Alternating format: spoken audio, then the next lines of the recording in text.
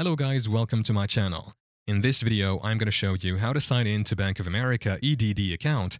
It is a fast and easy tutorial, so let's dive into it. I will use the browser version of Bank of America to show you how to sign in to Bank of America EDD account. What is Bank of America EDD account? EDD used Bank of America to issue debit cards for unemployment benefits in California. So open your browser and go to google.com. On the search bar, type in EDD Bank of America and then search. From the results, click the website called visaprepaidprocessing.com.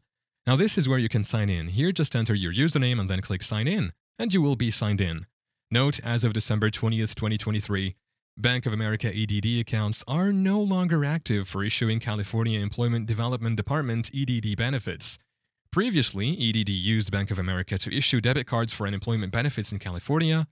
However, they transitioned to a new money network prepaid debit card provider in February 2024. Thank you for watching. If this video was helpful, please leave a like and subscribe to my channel for more videos like this. And click on that notification bell to never miss an update.